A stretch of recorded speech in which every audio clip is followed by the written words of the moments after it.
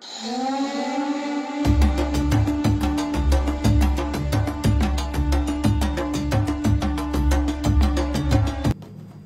back to Dare to Call Him Friend, and today a cautionary tale: beware the graduals. Quite a few years ago I had to go through retesting to just find out how far my neurological condition had progressed. And so I went through a 6-week assessment overseen by a team of physiotherapists, occupational therapists, and speech pathologists.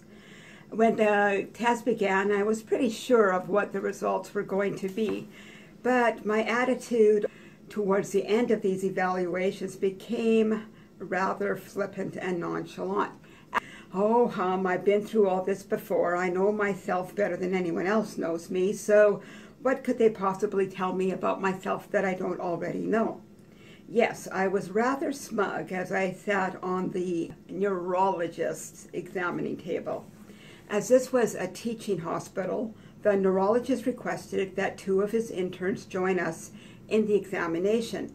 I cheerfully agreed and answered a few questions posed by his students as I removed my boots and socks in anticipation of the tests I knew that were about to happen.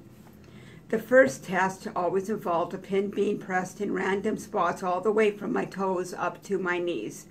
From previous experience, I knew he would try to trick me by hovering the pin close to my skin while asking if I felt the pinprick.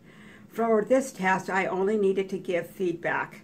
Do you feel this? Yes. What about this? No. How about here? No. I watched as the test progressed and replied, yes, I feel that. No, I don't think I feel that.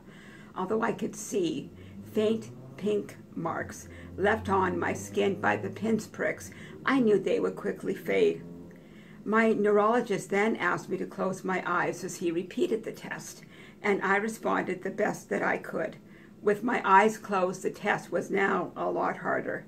It didn't help that one of his interns was rather talkative.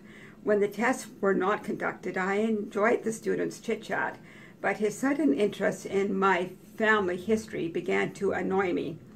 But being the polite Canadian that I am, I tried to answer his questions the best that I could while responding to the doctor's constant murmuring.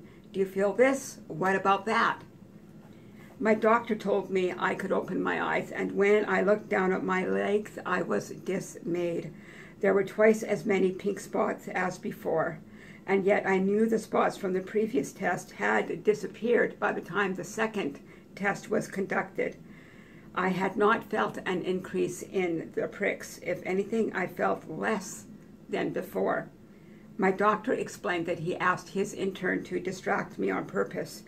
He wanted me to make sure I was basing my responses solely on the physical sensation and not on the spots on my legs. I knew that I had lacked some feeling in my feet and lower legs, but I had not realized that my neuropathy had progressed so much. My neurologist cautioned me that I must be vigilant in checking my feet for cuts, bruises, and blisters on a daily basis. While I can feel a severely stubbed toe, I lack enough feeling to be aware of small cuts that could lead to infection.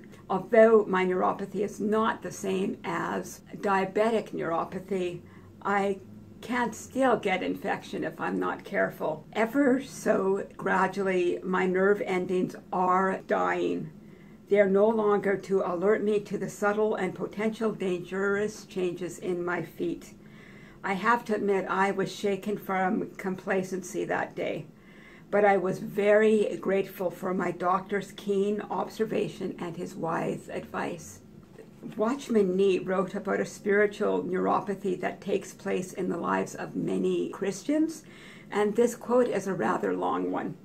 Satan has, in fact, a plan against the saints of the Most High, which is to wear them out. What is meant by this phrase, wear out? It has in it the idea of reducing a little this minute, then reducing a little further the next minute. Reduce a little today, reduce a little tomorrow. Thus the wearing out is almost imperceptible. However, it is reducing. The wearing down is scarcely an activity of which one is conscious, yet the result will be that there will be nothing left. He will take away your prayer life little by little and cause you to trust God less and less and yourself more and more, a little at a time. He will make you feel somewhat cleverer than before, step by step.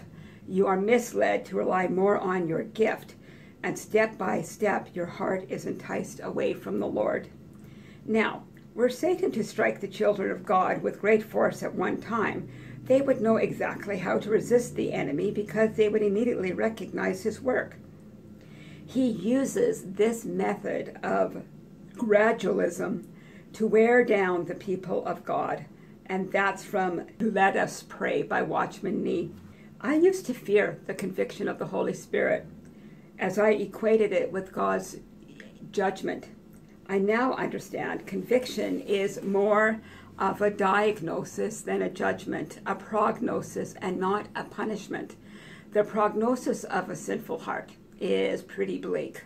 A regimented life of self-discipline through acts of charity, Bible reading, and study won't stop the relentless numbing of that heart.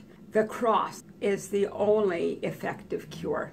While God's examination of my heart often reveals how insensitive it has become to his promptings, he only reveals my heart condition so I can take advantage of his solution.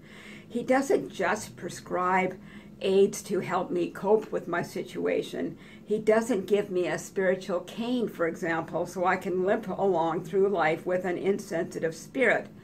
No, he gives me a transformed heart, replacing my deadened heart of stone with one of flesh.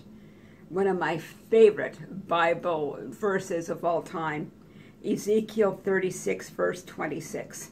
I will give you a new heart, and a new spirit I will put within you, and I will remove that heart of stone from your flesh, and I will give you a heart of flesh. Perhaps today has been a little bit of a wake-up call to you, and you're suddenly aware about how insensitive you have become and how difficult it has become for you to hear the voice of the Lord.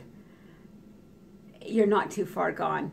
Just remember to set up an appointment with our divine spiritual neurologist and allow him to reveal to you the condition of your heart. And even the most far gone heart is never beyond his redemption.